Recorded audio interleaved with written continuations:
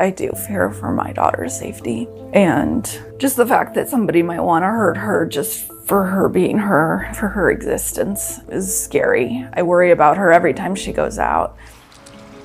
I'll miss the wide open view. Yeah, sunsets are great from here. No. I'm looking forward to just being in a place where I don't feel under attack, where I don't feel oppressed.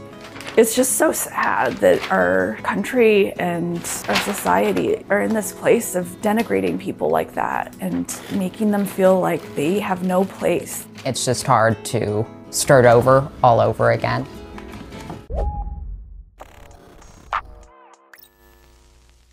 You just watched a short clip from a segment that CNN posted to Twitter about the McKee family from Florida. They are forced to leave their own state to protect their trans child. Now in this next clip that we're about to watch, they're going to explain why they decided to seek out gender-affirming care for their daughter. And it's because, spoiler alert, they take their child's health seriously, as any good parent should. But let's listen. I had never really heard that much about trans people, and until I was like 11 or 12, I didn't even know trans people existed. So I was just used to being uncomfortable. I started hormone blockers pretty soon after that. Yeah, I mean, there was times before she started getting hormones and stuff that she was suicidal, but after she transitioned, she was much more outgoing, much more like comfortable with herself. Okay, careful. We are seeing many families that are leaving. I really think if you were to ask a member of a trans family, they would tell you they go to bed at night dreaming of how to get out of the state. That to me is so heartbreaking. And I don't know how a single person can watch that and not feel deep sympathy for this family. But apparently lots of conservatives on Twitter couldn't care less. And them not caring would be one thing. These sadistic freaks actually openly celebrated this family's suffering. I'm not joking about that. So the first thing that stood out to me after watching this clip was the ratio. There's nearly 14,000 comments to 2,700 likes. And when you look at the comments, well, I mean, it gets much, much uglier. 2 less Subaru wagons on the road in Florida now winning. The good people of Florida say thanks. Well, bye. They get the slightest whiff of something not going their way, and it's rage quit. When did the Babylon Bee hire CNN to do videos for them? DeSantis, we are outlawing the mutilation of kids. This family, well, I guess we are moving. Is this an advertisement for Florida? This person just shared a gif of NSYNC's Bye Bye Bye music video. Quote, he won't let us mutilate our son. Pretty much. I honestly think that family leaving our state is a big win. Sad for the kid, but good riddance. Now, let's just stop right there.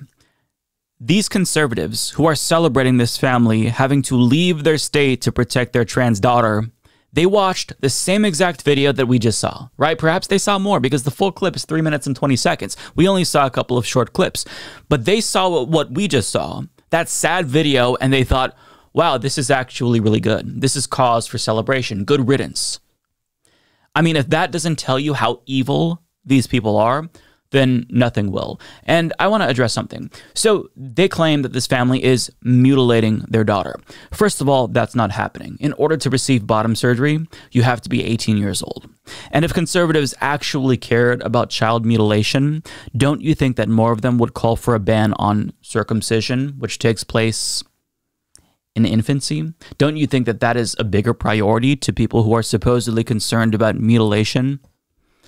But they're not. They don't care about that. They don't care about the child's safety. They're just hateful, and their supposed concern for trans children is a thin veil to hide their discriminatory beliefs. But I still can't get over the fact that in response to Florida literally creating LGBTQ plus refugees, they're saying, good, fuck them. These people are sick. They are sick, sadistic bastards, and you can't reason with these people, and you can't help them to grow and become less ignorant by teaching them about the humanity of trans people, because they have chosen to reject the humanity of trans people and families who are affected by these anti-trans policies. But I don't want to give you the impression that this is just a bunch of no-named dipshits on Twitter who are celebrating this family's suffering, because that wouldn't be correct. There were big-name conservatives on Twitter also chiming in to celebrate. publicly. For example, Mike Cernovich tweeted, "This is why I love DeSantis and why his campaign failure broke my heart." Tim Pool writes, "This is the future conservatives want for you." And he's not being ironic here in case that wasn't clear. Lauren Chen writes, "Don't even think about coming to Tennessee. Like Florida, people around here thankfully don't look too fondly at parents who mutilate their children. She knows that that's not happening." Closeted homosexual Benny Johnson posted a bunch of cry-laughing emojis and clown emojis and writes, "This is the best story of the day." Yes, because people suffering is awesome. Jake Shields writes, "This is the funniest video I've watched all week, but I think it's meant to be serious." Ted Cruz, a United States senator, chimed in saying someone needs to give CNN directions to the state of California. Tom Fitton writes, CNN promoting transgender extremism for children.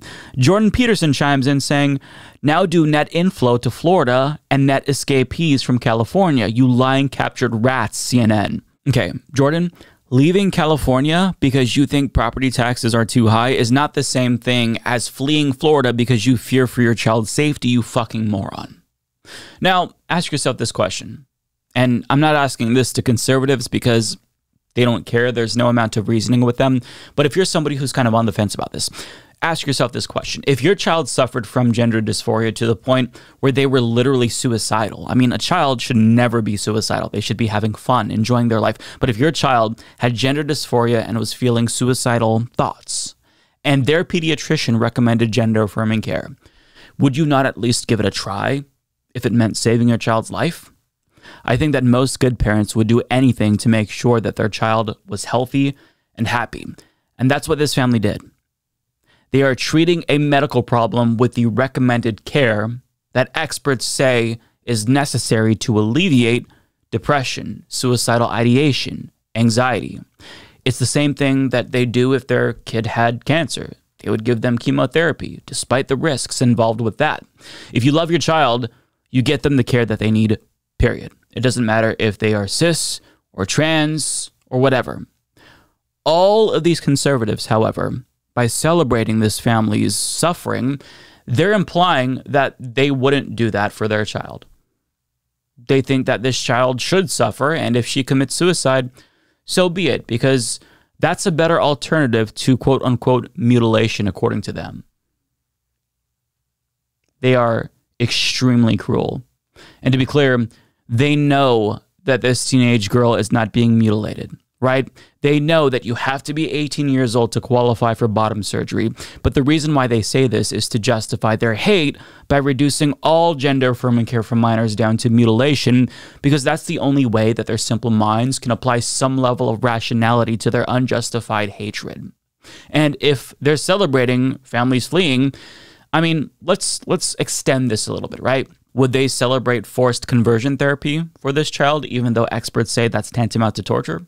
They probably would. What about the death penalty for these parents? Capital punishment for opting for gender-affirming care for your child. How many of them would support that? I mean, some of them, in the case of Jake Shields, has already admitted that that's something that they support. These questions may sound hyperbolic, but the scary thing is that most of these folks would celebrate that too. They would celebrate the death of any parent who seeks out gender-affirming care for their trans child. They would celebrate forced conversion therapy for all trans children because that's who they are. Republican politicians have cultivated widespread support for genocide, and the stage has already been set. The anti-trans rhetoric is very similar to the anti-Semitic rhetoric that we saw during World War II Germany, and it's called defining the enemy. And the Holocaust Encyclopedia explains how it's done. First, groups are targeted as enemies and outsiders. Then, propaganda and laws are used against the so-called enemy. Finally, they incite hatred against the enemy and cultivate indifference to it.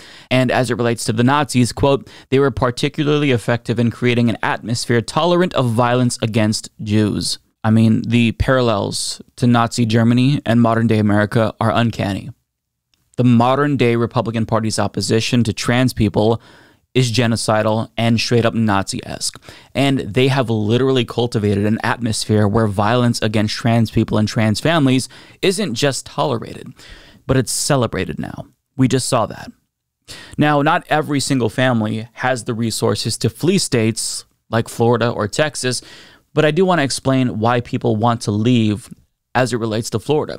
So when it comes to gender-affirming care in this state, things are very complicated and confusing if you're a family, and their right to fear access to this care being cut off. So Senate Bill 254 banned gender-affirming care for trans youth and most adults as of May. And while gender-affirming care for adults is technically legal, nurse practitioners now can no longer provide adults with gender-affirming care, which means that 80% of trans adults who received care through their nurse practitioners are going to lose that care. As for minors, gender-affirming care was banned entirely, although there was an exception. If you were already receiving gender-affirming care, you would be grandfathered in, and that care would continue. But there's still some questions about that. So if a child was receiving puberty blockers, can they go on to receive hormone replacement therapy, or would they have to already be on HRT to be grandfathered in despite them being on puberty blockers? We don't know. It's genuinely unclear, and this is why families are fearful. But U.S. District Court Judge Robert Hinkle issued an injunction last month that halts the enforcement of Florida's gender-affirming care ban for minors, but that did not apply to adults. But the lawsuit was recently amended to include trans adults as well, so relief could be provided to them too. Now, while litigation takes place, Florida's medical board has approved even more restrictions on trans healthcare. For example, adults must undergo psychological evaluations every 2 years to continue to receive HRT. And on top of that, they now need a witness's signature in order to continue getting that care. I mean, just stop for a moment and think about how absurd that is. I am on antidepressants. The idea that I'd need a witness and their signature to confirm the need for my medication is downright insulting, because I think I know better than anyone. I'm an adult, right? I can make that decision for myself. But when it comes to trans people, well, they now need somebody else to consent to their medical treatment, even if they are an adult. It is absurd. They're policing every single aspect of trans existence. But when it comes to the family that we saw in the video that we watched, even though the girl would technically still be grandfathered in and should in theory be able to receive gender-affirming care, well, additional regulations have made it more difficult for her to get it. And she explains this. It's been difficult to access my hormones. I'm not honestly sure how I would continue to access care. Even if I wasn't trans, I wouldn't be comfortable here. It's just not a safe environment for queer people in general. So even though she technically qualifies for gender-affirming care, it's still getting more difficult to access it. And this is the same strategy that we saw with red states before Roe v. Wade was overturned, right? Even though abortion was technically legal, well, you can cut off access to it and dissuade people from getting abortions by putting up additional barriers and making patients jump through hoops before getting that health care. And she nailed it at the end there. It just doesn't feel like a safe environment. So of course, why wouldn't she want to leave? They see what the governor is doing and the atmosphere that he's cultivated. So who would feel comfortable in that environment? I know I wouldn't if I were trans. And unfortunately, not everyone who wants to leave can. Which is why I do want to direct everyone's attention to the Rainbow Railroad. This is an organization that gets LGBTQ plus people out of hostile countries, and that now includes certain states in America. Now, they currently have 8,000 requests, and they could really use your support. So I would encourage you to support them if you want to help other trans people or LGBTQ plus people in general leave dangerous situations. But one last thing that I want to leave you with here, so we don't end on such a depressing note, because seeing these comments really affected me in a negative way. This is just a moment in time right now, and this is going to pass. Things are probably going to get worse before they get better, but they will get better. Trust me. These anti-trans bigots that we talked about, they're loud, and we see them on Twitter especially, but most Americans don't think like that. Most Americans would not react by celebrating a family being forced to leave their home state because they fear for their child's safety. Most people don't think like that. Most people aren't that cruel. I refuse to believe it. And there is going to come a time in our lifetimes when we look back at this moment and we tell our grandchildren about it, and they're not even going to believe us. Because when we tell them how nasty things were towards trans people, they're going to think that it's absurd. That level of vitriol is unfathomable, because by then there'll be so much acceptance for trans people that they can't even imagine a society that allows things like this to go on. The problem is that that reality isn't going to come to fruition unless we fight for it. But in the meantime, if you are a trans person, hang in there. Know that you are loved, you are valid, and you are worthy, and your life matters.